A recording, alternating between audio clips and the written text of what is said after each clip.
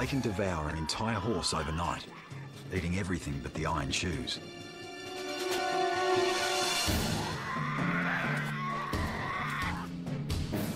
Sounds like they're coming out of the bowels of hell. Yes. That's why they're called devils.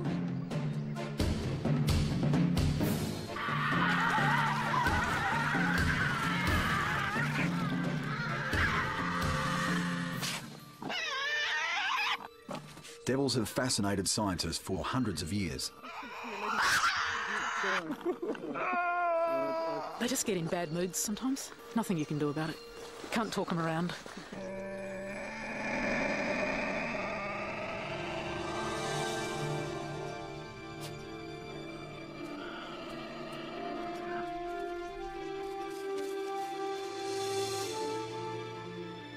The wilderness forest of Tasmania shelter the last remaining populations of Tasmanian devils, the largest marsupial hunters alive today.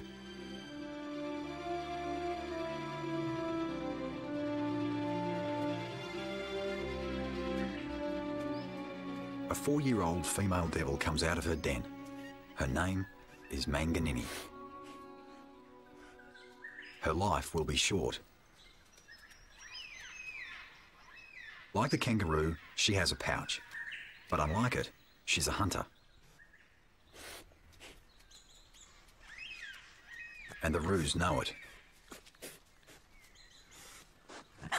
She tests the response of a kangaroo. She's looking for the sick and the weak. The devil's a meat eater, a scavenger with an extraordinary sense of smell.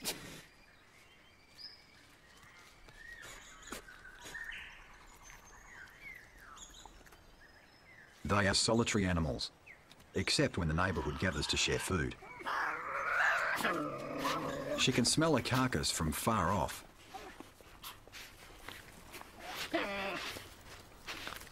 Their Latin name, Sarcophilus, means flesh lover. With jaws like hydraulic presses, they leave nothing behind.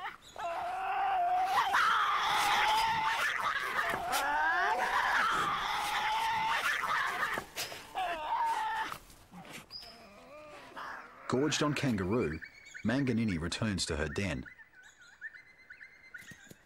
It's only weeks since her last litter left home, and already it's time to mate again. A young male gets a whiff of the telltale scent she's giving off. But he knows he's not the only one around. The big man of the area has got there first. He's stronger and more experienced, and he'll be the first caller.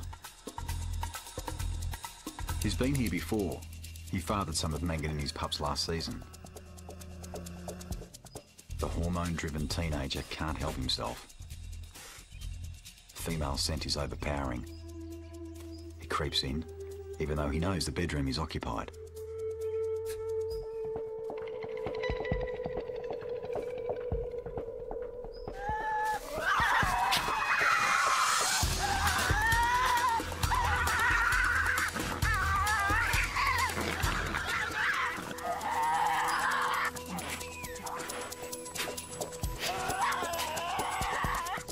Males can weigh up to 14 kilos.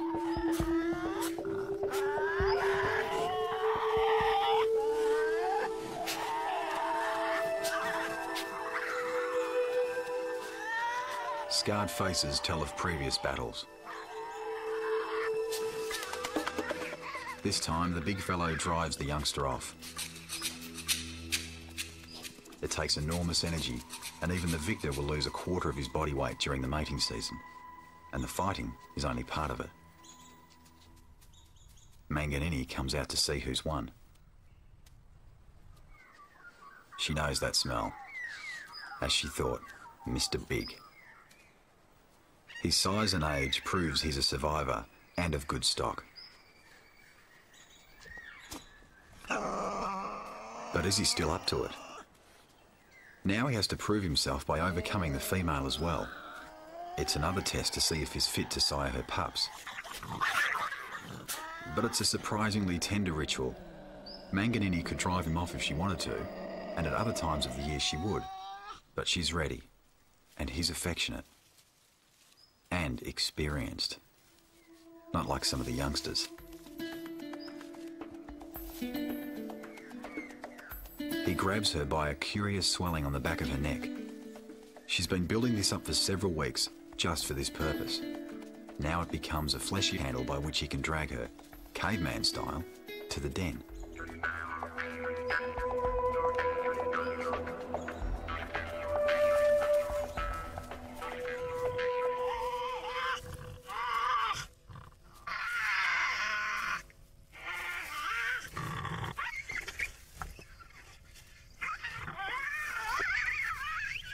Inside, the wrestling continues until Manganini relaxes. The male will keep her imprisoned here for several days, mating many times and for hours on end.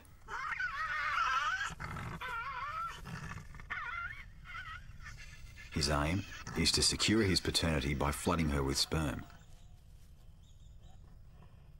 Her aim is to get away and mate with other males.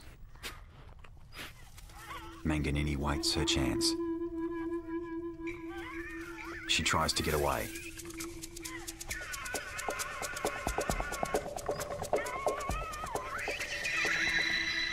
The young male can hear what's happening inside. He might still have a chance. Finally, she escapes.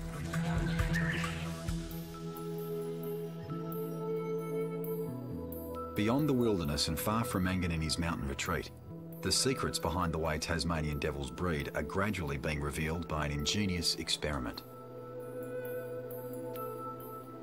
Trawana Wildlife Park holds the largest population of captive devils in the world. Biologist Menna Jones has been studying devils and other carnivorous mammals for almost 2 decades. She's investigating the mysteries of how female devils choose a mate. This is just lovely down here. Everywhere you look, there's a face grumbling. She's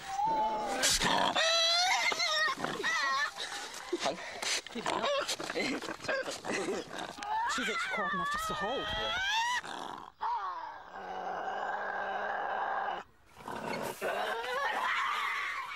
The captive devils are coming into season, and Menna checks their breeding state for her experiments. As they get closer to coming into season, they start to produce a pink sort of wax in the pouch, and this builds up into a red, oily secretion. Stop it. Look at that. Here's another girl. Menna's constructed 3 interconnected pens holding 2 males and a female. The female is fitted with a magnetic key that allows her to enter either of the male zones, but the males can't get to her. There's a girl. She has to choose. You're a bit nice devil in the thinner. She's just running around exploring the enclosure. Kimberly, the female, has the centre pen all to herself. The pen on the right contains Murchison, an older male, and on the left is a young devil, Mac. Mac is excited by the prospect. Kimberly checks out the talent. Mac is not quite sure how to proceed. He's frightened of her. And he's not wrong. But he gives it a shot anyway.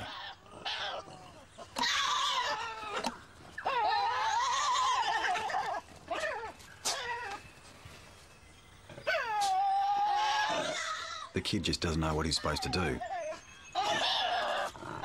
The female is totally in control of the situation. Kimberly gives up in disgust and goes home.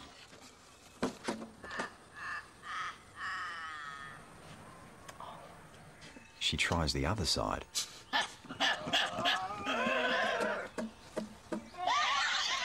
That's more like it. When the male grabs her and subdues her, she can choose to fight or she can choose to be dragged, and very often she will just lie down and almost invite the male to drag her along the ground. That was a real classic because he dragged her on her side for a full 2 metres, and that's about the furthest I've ever seen them dragged. What I found out was that females actually like to mate with older devils and with bigger devils. Bigger devils are stronger, they're fitter, they're more dominant, and older devils have more experience. They've got to be smarter if they've managed to get to that age. There must be something about that feeling of being dominated by the male that makes the females go very placid. They must like it. In captivity, Murchison's fatherhood is unchallenged. But in the wild, Mena thinks that females may store sperm from several males before the eggs are fertilised. It's the female's way of upping her chances of having at least one strong offspring.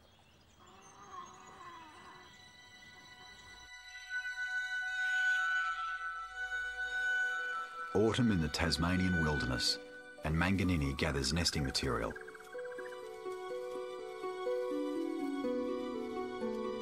It's only 10 days since Manganini conceived, but already it's time to get the den in order. As the time of birth approaches, she anxiously tries to find the right position. Eventually, she braces herself firmly, with her head down, a critical position if the birth is to be successful.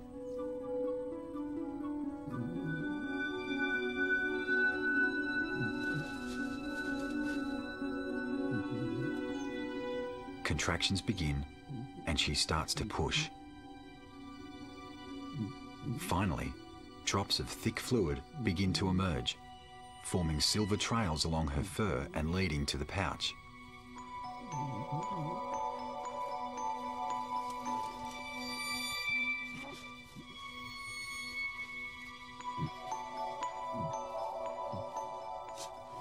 She's in an almost trance-like state, and this helps her stay in position.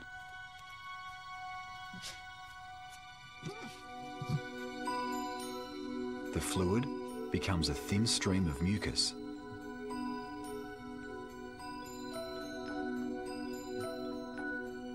And within this stream are the tiny living babies, each no bigger than a grain of rice. Each will struggle to climb back up the liquid column to reach the mother's fur. She gives birth to up to 40 of these tiny creatures. An incredibly difficult climb, then a struggle through a forest of hairs. The goal is to reach one of the teats in the pouch. It's a life and death race. Because there are only 4 teats, only 4 babies can survive. In Manganini's case, only 3 make it. All are boys. They grow quickly. 30 days later, her boys have developed fine sets of whiskers, and their noses start to change colour.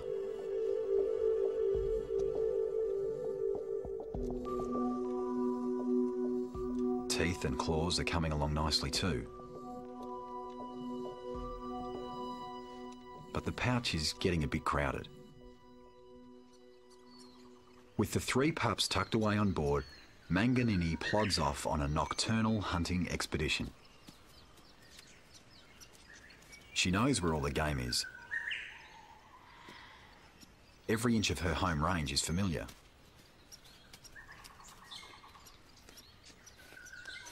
On most nights, she covers about 15 kilometres in search of food.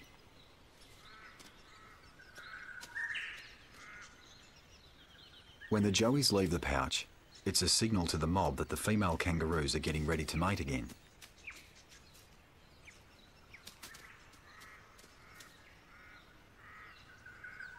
The forest reeks of sex. Echidnas are coming into season 2.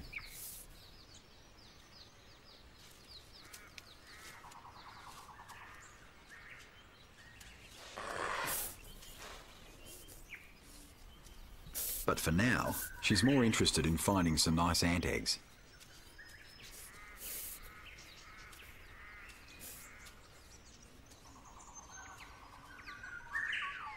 As with devils, every male kangaroo must prove he's a contender. by oiling up and shaping up.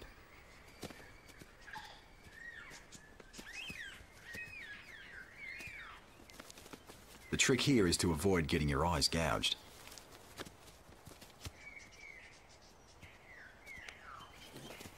The bouts continue until the strongest eliminates all challenges. But, like an old devil, he'll only hold the crown for a couple of seasons.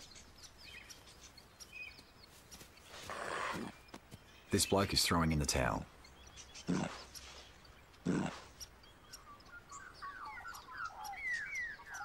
The victor politely pays his respects to a female.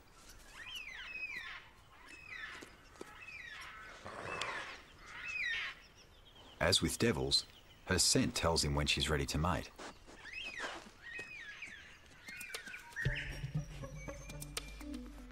Manganini emerges from an old wombat hole. She's driven by her stomach and led by her nose.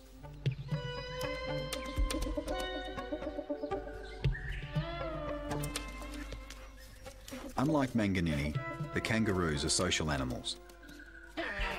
The mob gives them some protection. Her nose and their reactions tell her if any are weak or old. But these are all too sprightly.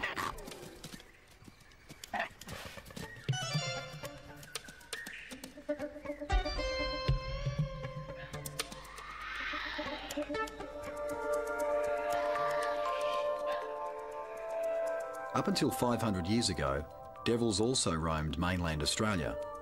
It's only because Tasmania is cut off by the ocean that devils have survived at all. This is their last stronghold. Manganini's hunting range extends beyond the forest into the cultivated valley below.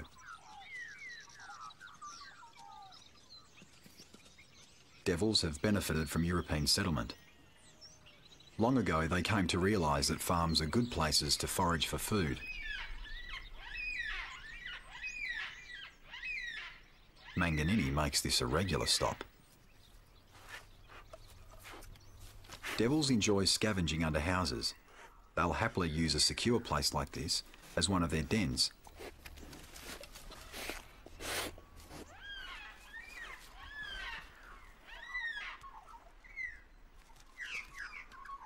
Devils are very methodical and opportunistic.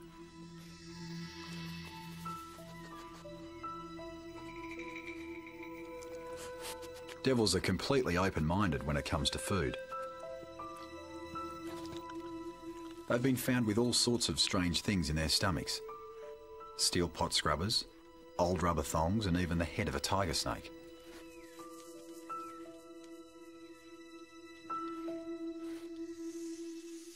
They've got industrial strength digestive systems.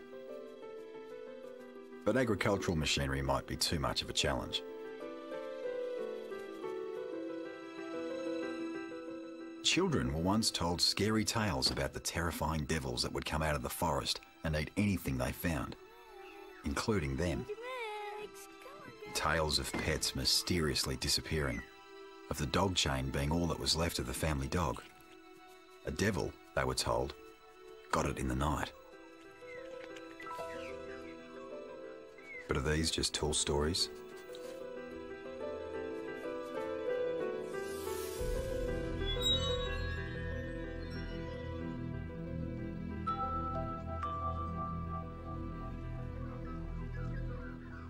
Manganini settles for the cat food. The fact is that the dog would be more than a match for a devil. What's going on here? Farmers used to kill devils. They blamed them for losses of young lambs. They so ruthlessly trapped its larger cousin, the Tasmanian tiger, that it became extinct. Since 1941, all devils have been protected, but some farmers are still wary of them. And so are some lambs. But a dead one is fair game.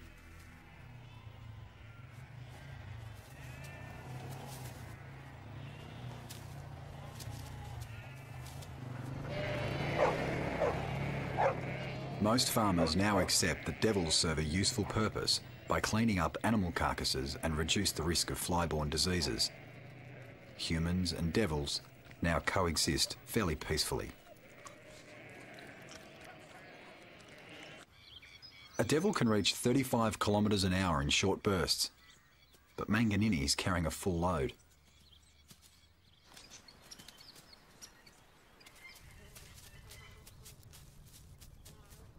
Having been out all night, all she wants to do is sleep all day.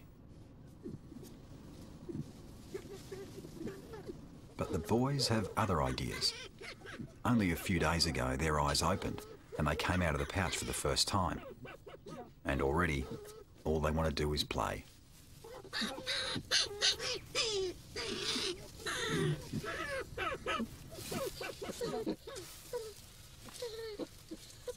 At 3 months old, they already have a vocabulary of insistent calls.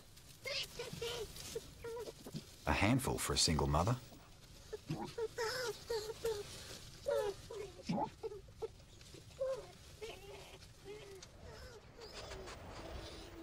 As winter approaches, the cold Antarctic air rolls in from the south.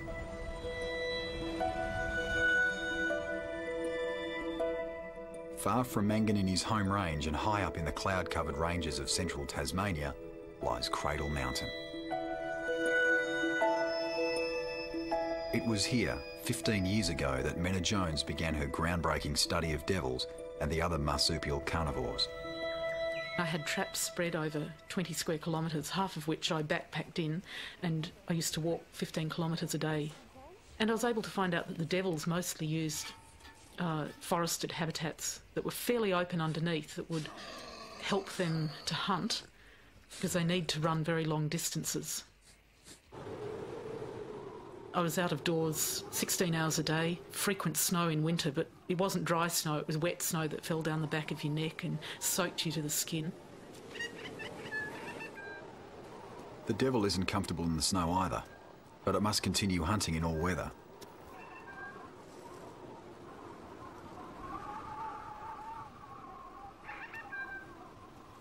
With its small feet and heavy weight, the going is tough. The eastern quoll, smaller cousin of the devil, also formed part of Menna's initial research. She discovered that quolls are very active hunters, even in snow. A much larger brush-tailed possum is wary of them. The dainty quoll kills with a crushing bite to the skull or upper neck.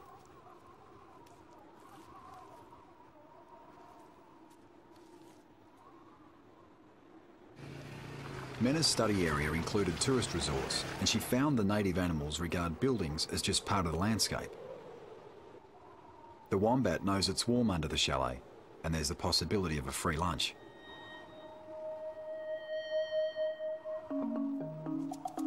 The bold little quoll, another opportunistic feeder, has the same idea.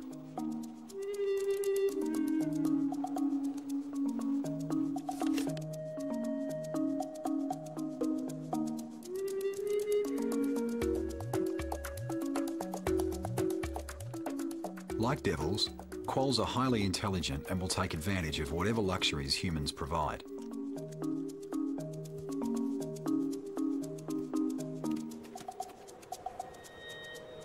Quolls and devils are found right across the rugged island, from the mountains of the Central Plateau to the sea. As Menna's fascination with these marsupial carnivores became an obsession, she looked for an area where she could do a long-term study on her beloved devils. She chose Freycinet Peninsula, an isolated wilderness on the east coast where the climate's mild and there's lots of devils.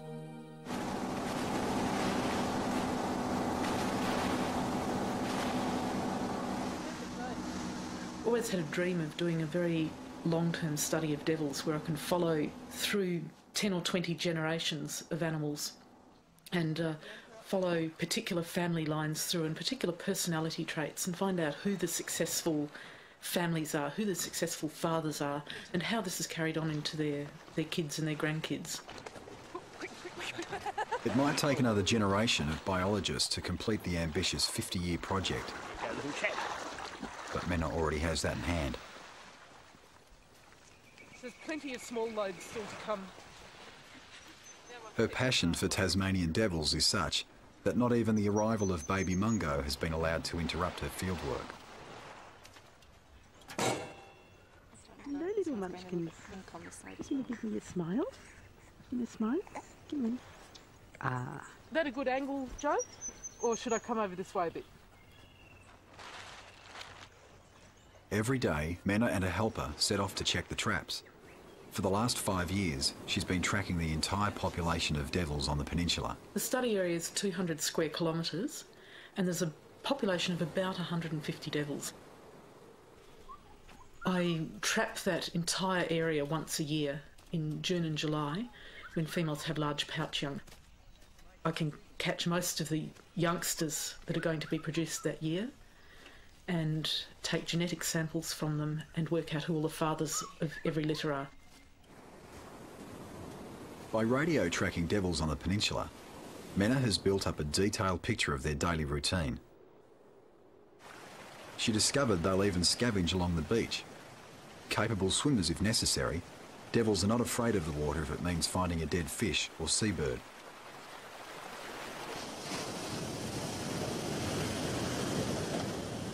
But they prefer to hunt inland, where there's more game.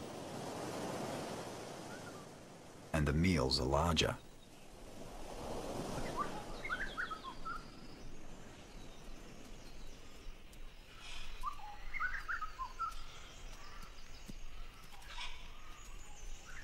Mena has found that in the breeding season, males range further than normal, a way to increase their chances of finding a female or a meal.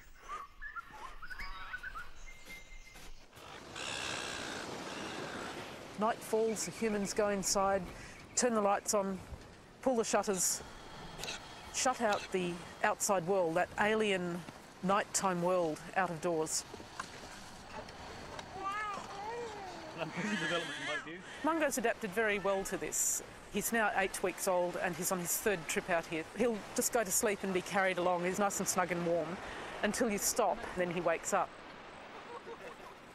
And then there's a whole soap opera of animal life starting up in the bush.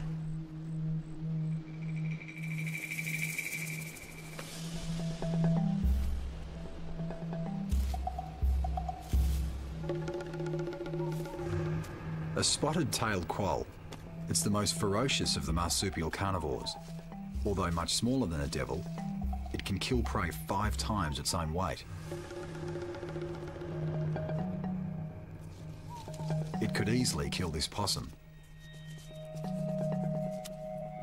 if it could catch it.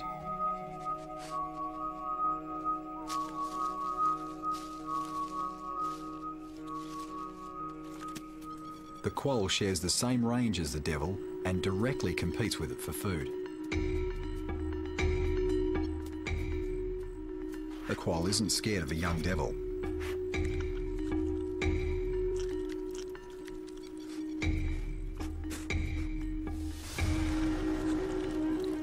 But it's no match for an older one.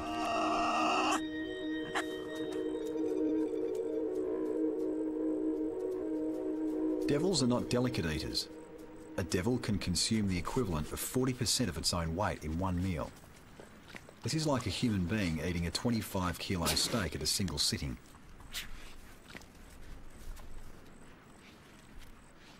Devils eat bones and tough skin, and the crunching noises of a devil feeding on a carcass can be heard from a very long distance by other devils.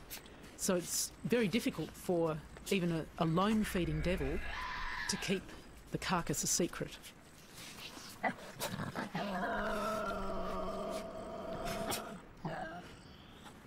In fact, feeding on a carcass is a very social affair. Despite what it sounds like, this is dinner time conversation. The grunt snorts and screams communicate information as well as emotions.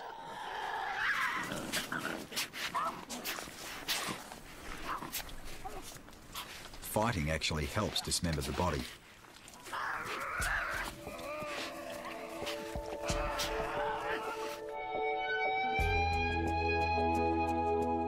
Devils devils live in the fast lane.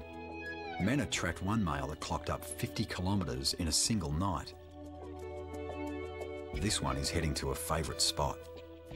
The rubbish tip is one of the social centres of devil life on the Freycinet Peninsula. Everybody but everybody gets trapped at the tip sooner or later. It's their midnight cappuccino stop, cream cakes, all the unhealthy things. When they're tired of eating polyunsaturated wallaby, they can go and fill up on real fat, leftover pizzas. When the bins are only half full, the devils get trapped inside, and Mena makes regular stops at the tip to help get them out.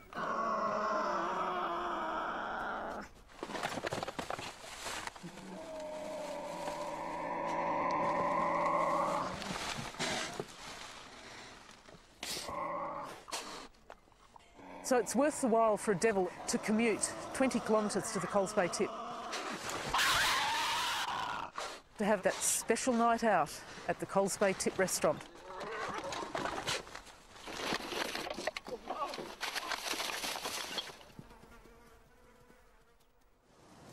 Mena checks the traps along the whole length of the peninsula.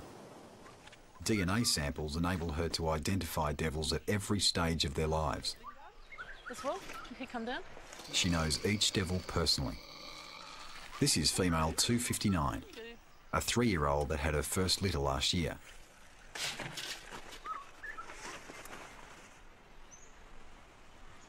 There's 3 tails sticking out of the pouch, actually. See there? When the pups get really big, you can sometimes have 3 or 4 tails dangling out as she walks away. Female devils can have up to 4 pups at a time. 4 little heads in a row. There are usually between 2 and 4 fathers per litter of pups. This indicates that females are mating with a number of males. It's only the second time we've... The results confirm Mena's hunch that females are deliberately hedging their bets by selecting several fathers for their offspring. It's 37.4. Must have a chest mark there. A devil's life is short, and they only have 3 or 4 seasons to carry on the family line. This is another boy.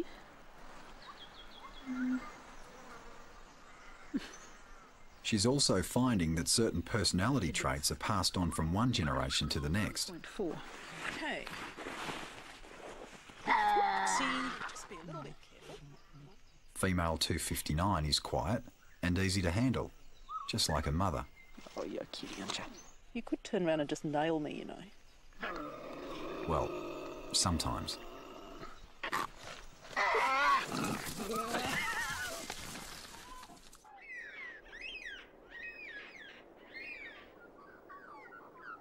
As dawn breaks, Manganini returns home, tired from a long hunting trip.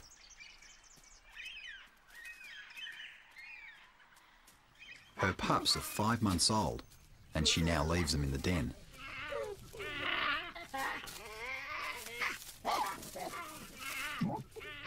They've been side by 2 strong fathers.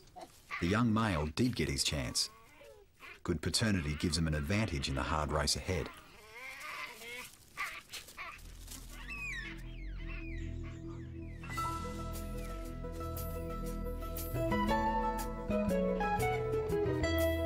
They're vulnerable at this age and they have not yet learnt about predators. But they must learn fast because their childhood is brief. It's crucial to practice the male fighting skills.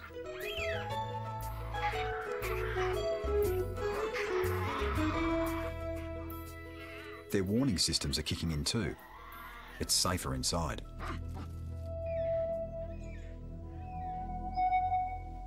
For high above them, danger lurks in an unsuspected form. A nest of spotted-tailed quolls. One of the young devils would make an easy meal for them. Quolls can rear 6 young, compared to the devil's 4, and they too have a number of fathers for each litter.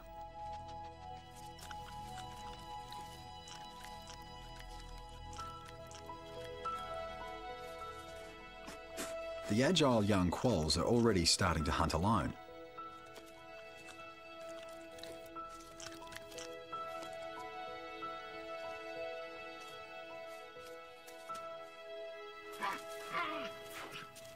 Like quolls, The young devils must learn basic survival skills at an early age, and Manganini gives them a bit of schooling.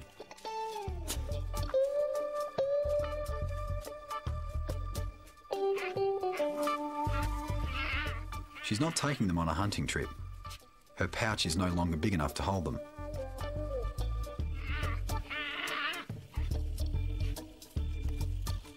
But it's no joyride either. She's encouraging them to venture further from the den. They must become familiar with the home range so that they can find their own food. This is where they get a drink. And this is a tricky bit.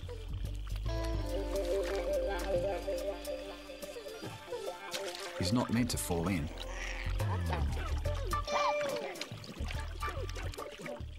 It's all right. Mother's got him.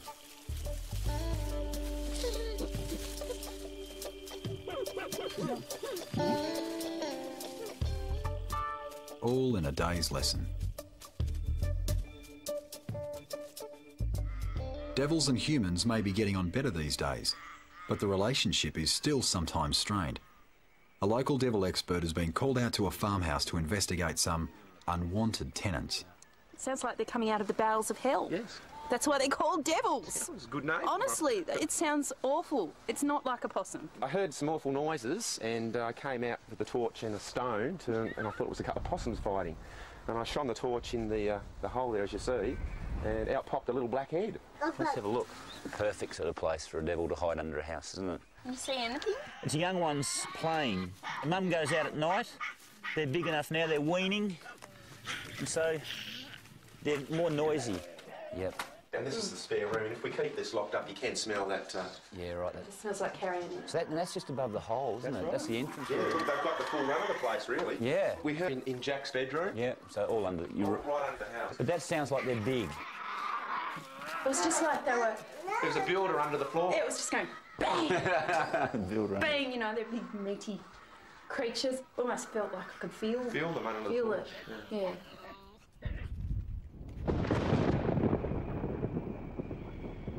The sparsely populated island stands in the path of the westerly gales, and spring rains drench Manganini's home range. But she must continue to hunt each night. Nothing can dampen her sense of smell. Never mind if the flesh is rotting. A devil's stomach can cope with anything.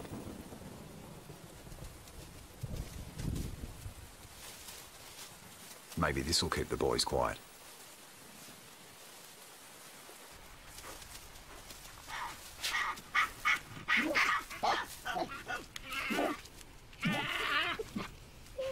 The pups must learn to tear a carcass apart. The size of teeth and jaws determines what size prey a carnivore will eat, and even young devils are very well endowed in the dental department.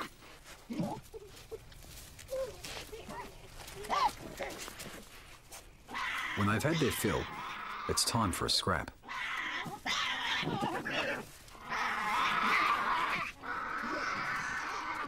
And a bit more exploring. At 7 months, the boys are now venturing as far as half a kilometre from the den and are learning to hunt for themselves. They'll pick up lizards and insects and look for nooks and crannies that can provide shelter.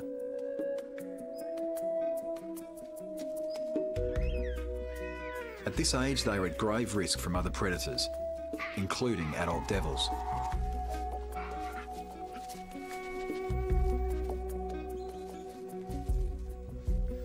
Death can also come from above. The wedge-tailed eagle is the largest bird of prey in Tasmania.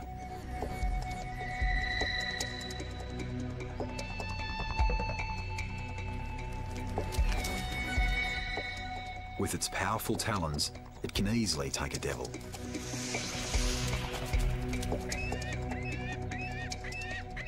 But the greatest danger doesn't come from the sky.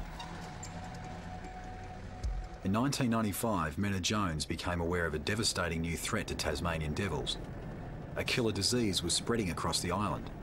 Soon, it was being recorded in epidemic proportions. the devil population plummeted.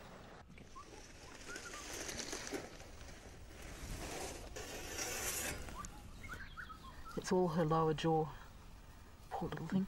I can smell it from here. It really stinks. Oh, come on, go. Oh, that looks awful. There we go. Open your mouth. Just look at that. She has 3 tumours, or 3 lumps. This big one here, 2.5 months ago in April, that was about 1.5 centimetre diameter. She has one in the roof of the mouth, which is it's about doubled in size since April. And she has a new one on this side of the mouth. That's quite small. The disease is a cancer of the lymphatic system that causes massive tumours to grow. Eventually they spread throughout the body and the devil becomes very thin and it dies, usually within 4 to 6 months. We think it's caused by a virus and probably spread by devils biting each other.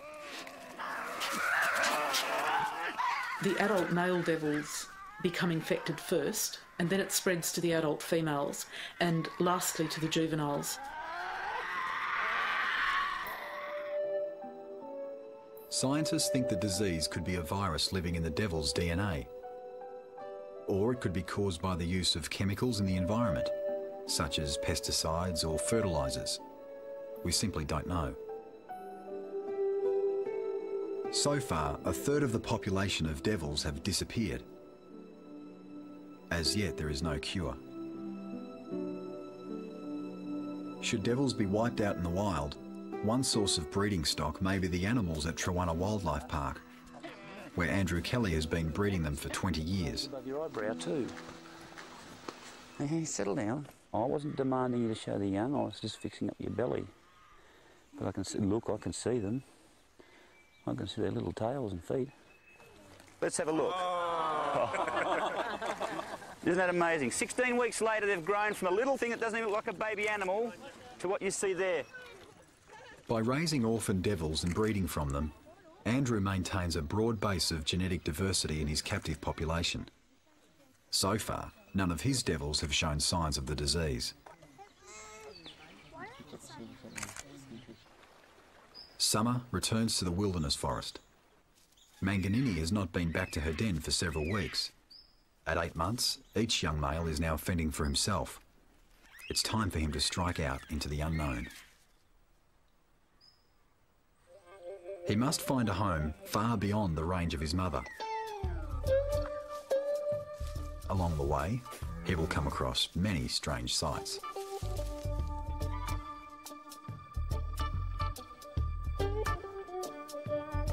Even giants don't frighten him.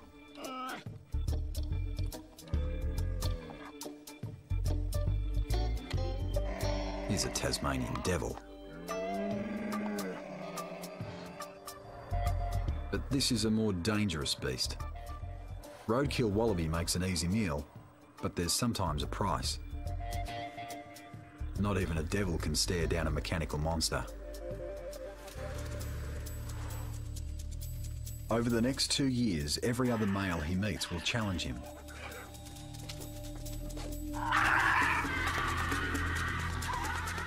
This will test whether Manganini made a good choice when she selected his father.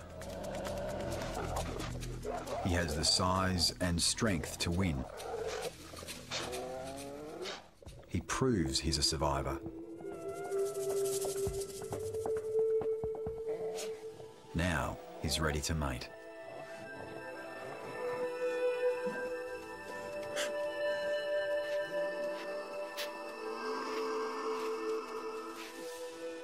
Soon another generation is finding its way. Manganini's grandchild is a living reflection of the rugged wilderness of Tasmania. It's tough, it's a survivor, and it's the last of its kind on Earth.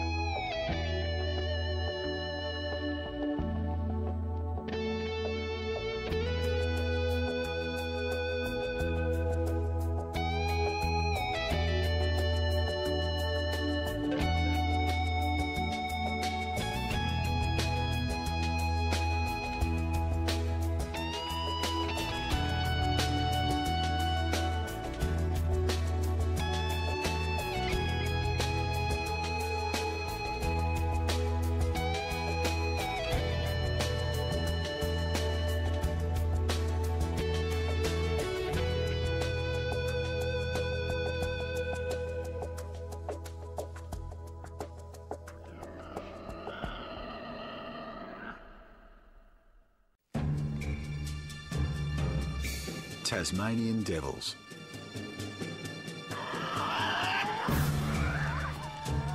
They can devour an entire horse overnight, eating everything but the iron shoes.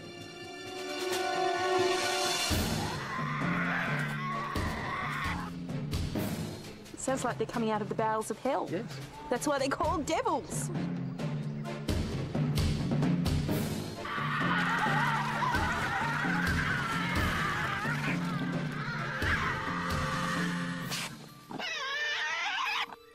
Devils have fascinated scientists for hundreds of years. They just get in bad moods sometimes. Nothing you can do about it. Can't talk them around.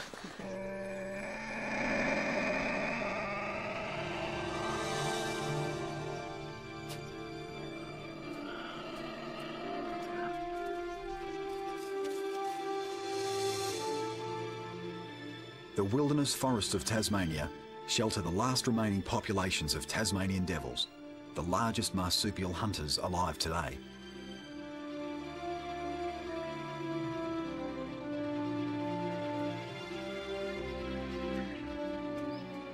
A 4-year-old female devil comes out of her den. Her name is Manganini. Her life will be short. Like the kangaroo, she has a pouch. But unlike it, she's a hunter. And the roos know it. She tests the response of a kangaroo. She's looking for the sick and the weak. The devil's a meat eater, a scavenger with an extraordinary sense of smell.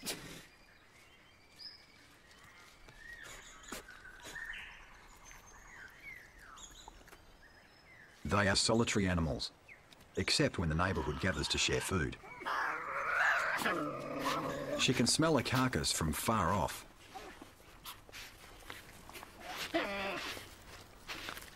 Their Latin name, Sarcophilus, means flesh lover. With jaws like hydraulic presses, they leave nothing behind.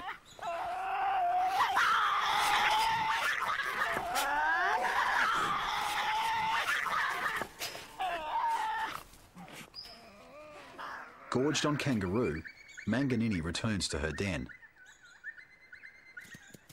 It's only weeks since her last litter left home, and already it's time to mate again. A young male gets a whiff of the telltale scent she's giving off. But he knows he's not the only one around. The big man of the area has got there first.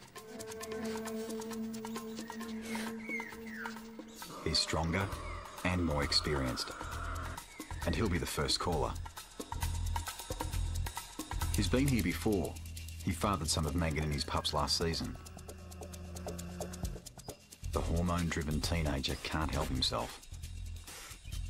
Female scent is overpowering. He creeps in, even though he knows the bedroom is occupied.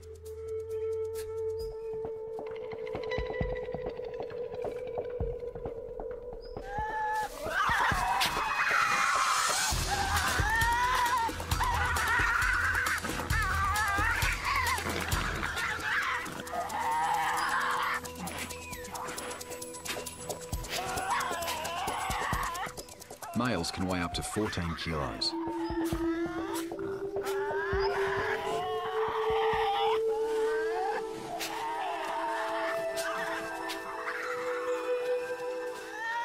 Scarred faces tell of previous battles.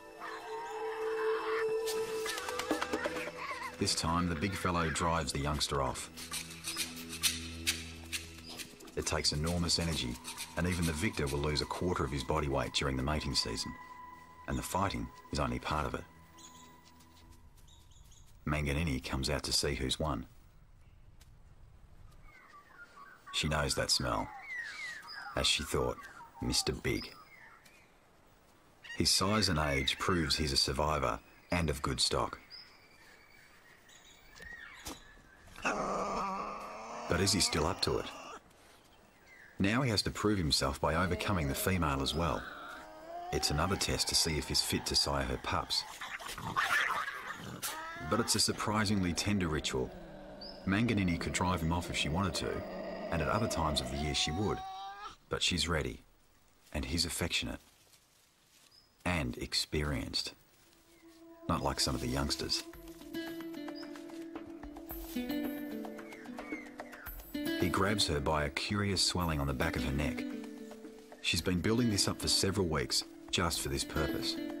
Now it becomes a fleshy handle by which he can drag her, caveman style, to the den.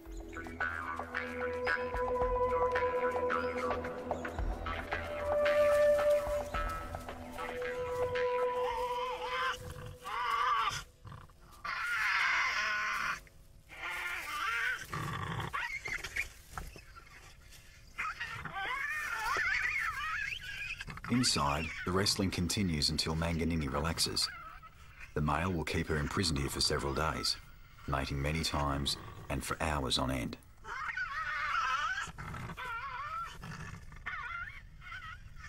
His aim is to secure his paternity by flooding her with sperm. Her aim is to get away and mate with other males. Manganini waits her chance. She tries to get away.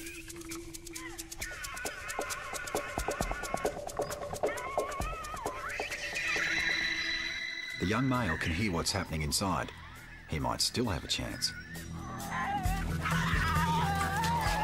Finally, she escapes.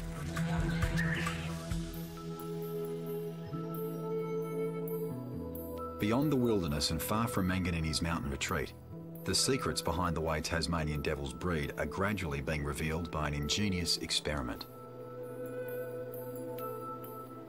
Trawana Wildlife Park holds the largest population of captive devils in the world.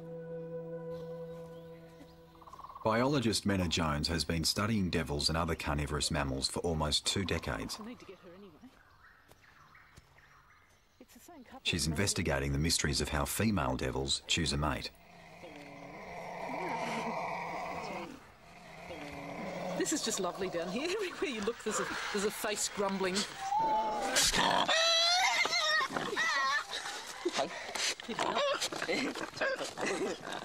actually quiet enough just to hold.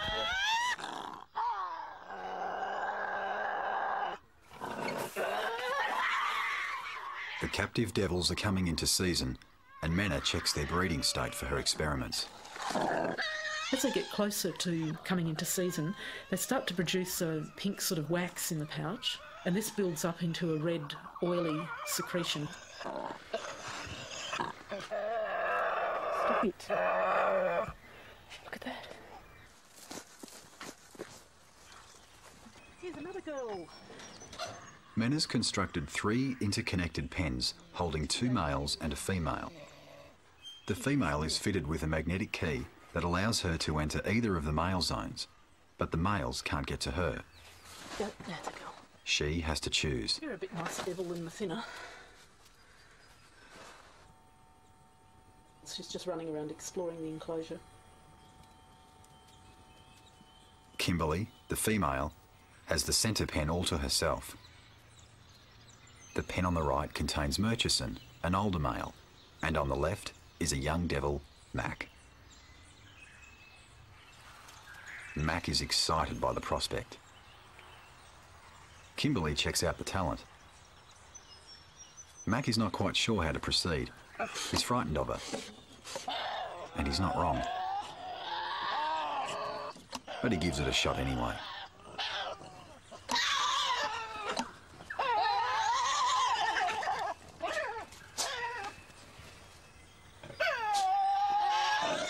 The kid just doesn't know what he's supposed to do. The female is totally in control of the situation. Kimberly gives up in disgust and goes home.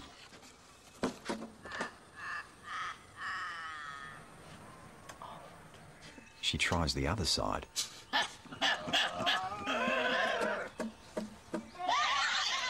That's more like it. When the male grabs her and subdues her, she can choose to fight or she can choose to be dragged, and very often she will just lie down and almost invite the male to drag her along the ground. That was a real classic because he dragged her on her side for a full 2 metres, and that's about the furthest I've ever seen them dragged. What I found out was that females actually like to mate with older devils and with bigger devils. Bigger devils are stronger, they're fitter, they're more dominant, and older devils have more experience. They've got to be smarter if they've managed to get to that age. There must be something about that feeling of being dominated by the male that makes the females go very placid. They must like it. In captivity, Murchison's fatherhood is unchallenged. But in the wild, Menna thinks that females may store sperm from several males before the eggs are fertilised. It's the female's way of upping her chances of having at least one strong offspring.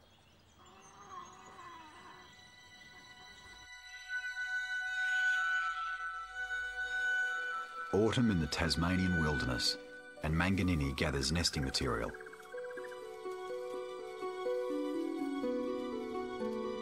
It's only 10 days since Manganini conceived, but already it's time to get the den in order. As the time of birth approaches, she anxiously tries to find the right position. Eventually, she braces herself firmly, with her head down, a critical position if the birth is to be successful.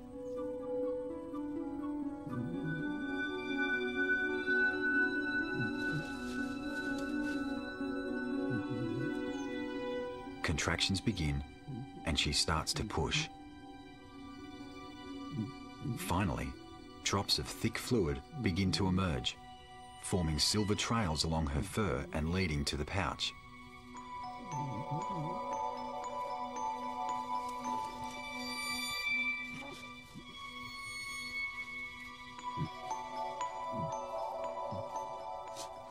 She's in an almost trance-like state, and this helps her stay in position.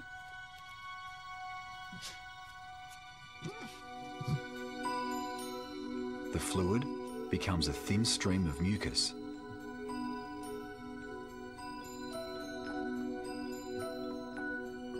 And within this stream are the tiny living babies, each no bigger than a grain of rice. Each will struggle to climb back up the liquid column to reach the mother's fur. She gives birth to up to 40 of these tiny creatures. An incredibly difficult climb, then a struggle through a forest of hairs. The goal is to reach one of the teats in the pouch. It's a life and death race. Because there are only 4 teats, only 4 babies can survive. In Manganini's case, only 3 make it. All are boys. They grow quickly. 30 days later, her boys have developed fine sets of whiskers, and their noses start to change colour.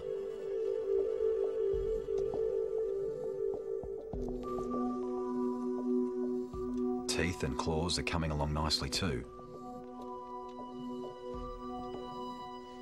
But the pouch is getting a bit crowded. With the 3 pups tucked away on board, Manganini plods off on a nocturnal